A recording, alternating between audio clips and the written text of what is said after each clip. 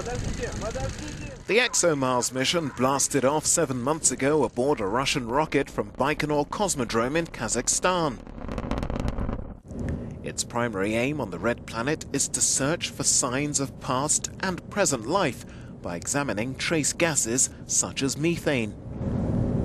Scientists believe that methane, a chemical strongly linked to life on Earth, could stem from microorganisms that either became extinct millions of years ago or are still alive. By going there with our new trace gas orbiter, we can hope to try to measure where it's coming from, see how it changes during the seasons, see where it's coming from on the surface, and hopefully we can tell the difference between it coming from just sort of boring geology, where rocks get changed in the presence of water under the surface, or the more exciting possibility, life. Schiaparelli is Europe's second attempt to land on Mars after a failed mission by the British landing craft Beagle 2 in 2003. Once its supersonic parachute opens, a front shield falls away and a radar system starts monitoring the spacecraft's altitude above the ground.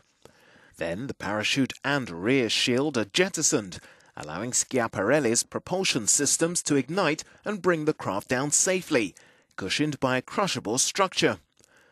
Until now, only the Americans have succeeded in operating on Mars. NASA has 2 functioning rovers. Opportunity has been there since 2004, while Curiosity has been working since 2012, both searching for signs of life on the red planet, most notably water. Europe and Russia's program is a 2-part mission.